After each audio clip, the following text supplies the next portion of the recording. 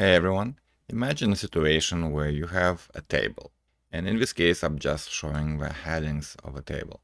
In this table headings, we have a couple of columns. We don't want to confirm all the columns, we just want to confirm that there are 3 of them, named users, items, and projects.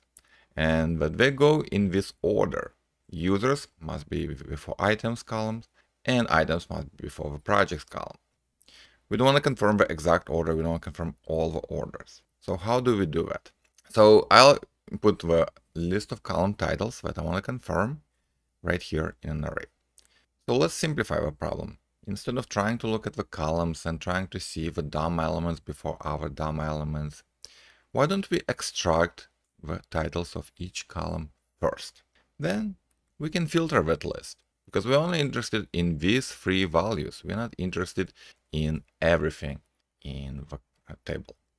And then we'll confirm that the extracted list of just 3 or less number of columns is the same as we expect to be.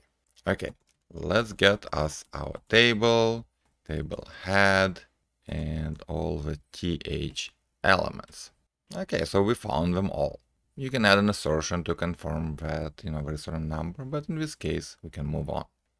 Now, from each element, I want to extract the text. So I'll use cy.then and getTexts, which is a utility function that just maps over all jQuery objects and extracts its innerText property. It comes from a separate recipe that you can find on my Cypress example site.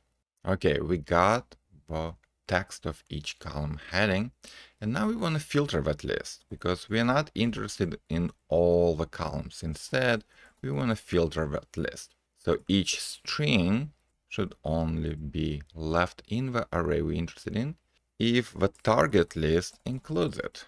Okay, let's log it into a Cypress command log using cy.log.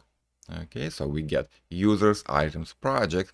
We eliminated all other values.